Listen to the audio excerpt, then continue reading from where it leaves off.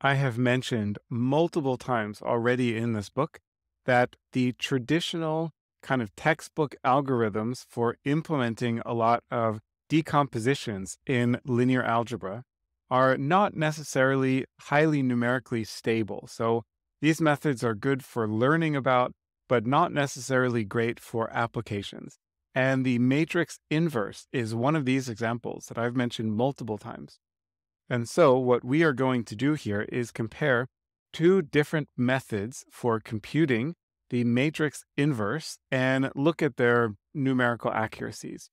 Okay, so what you want to do is copy the code from exercise 2 in chapter 8. That was the exercise where we wrote out the explicit algorithm for inverting a matrix. And you'll remember, or you can go back to that video or the text in the book around that exercise, I said that this is a great method for learning to understand the matrix inverse and also for translating math algorithms into code, but it's not very numerically stable, not something you want to use in practice.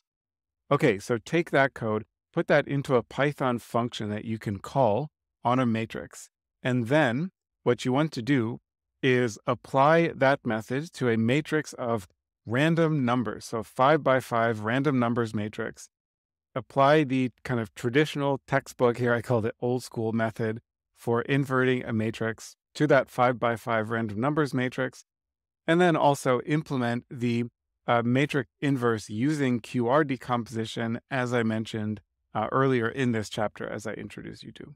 Okay, so then we want to compute the estimation error as the Euclidean distance from the matrix times its inverse, so the distance of that matrix product relative to the true identity matrix, which is all integers, zeros and ones that you get from numpy.i. I hope that makes sense. So you want to compute a random numbers matrix, compute its inverse using the method that I introduced you to in chapter 8.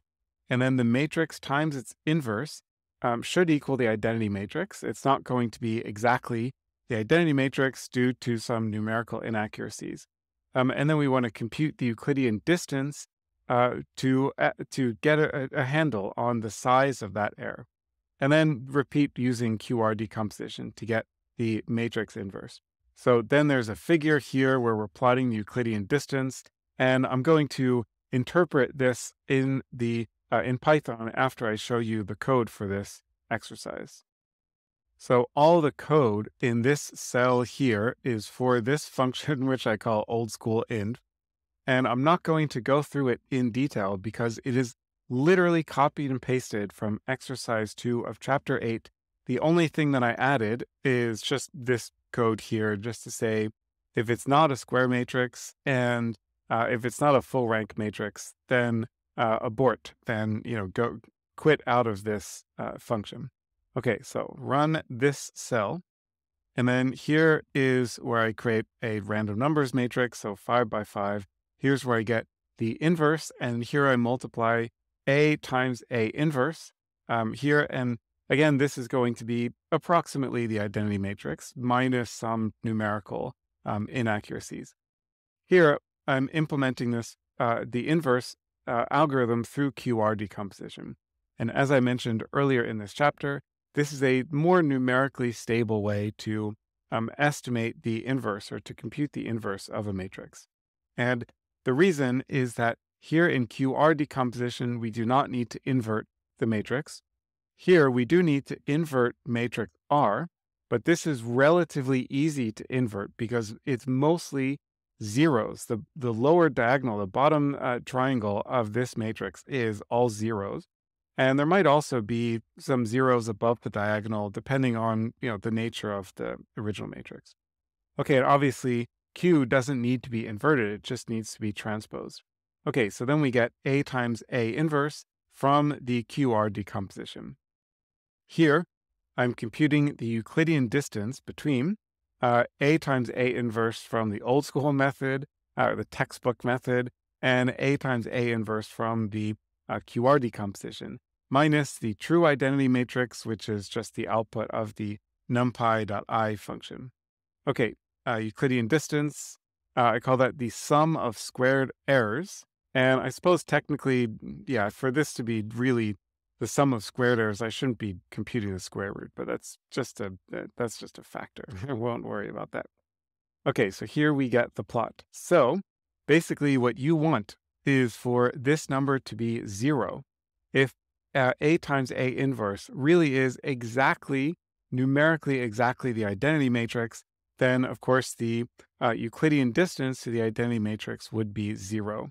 So whichever bar is lower wins the race here. Okay, now here it looks like the old school method actually did better.